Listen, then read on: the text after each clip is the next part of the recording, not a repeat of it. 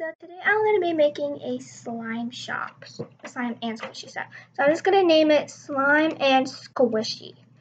Okay, and then I'm just going to send it. I'm just going to send the images, what the things look like. Here's the first one.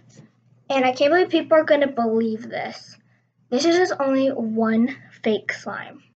Actually works, but it rips. A slime and squishy shop? Oh, I want one slime and, oh yeah, and that squishy. This is really pretty. Oh, look at this squishy. It's so cool. Oh, I want that one. Oh, and the slime. Oh, the slime looks perfect. Okay, yes, I want to order that. Okay, ding, ding.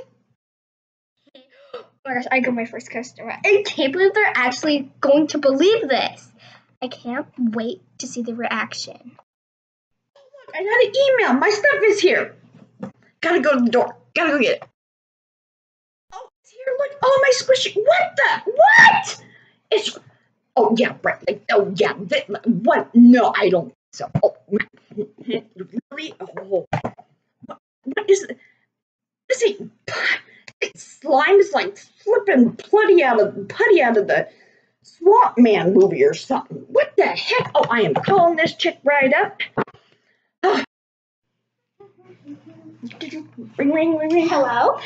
I just ordered one squishy and one slime, and the squishy is all ripped up and everything. It looked like a dog attacked or something. And the slime supposedly is supposed to be slime, and it's putty. It's not even close to Swamp Man slime. What the heck is this? I want my money back. I'm so sorry, but you cannot get your money back. And why not? Because this is a public slime shop and squishy. So I don't care if you call the police or report me, but I'm still gonna get money. You know, I think this is a scam, and I am reporting you to the police. This is a scam. Well, I'm going to report you to the police. Yes, I know. So, I'm calling the police. Okay, I'm okay. Well, I bet you this is a scam.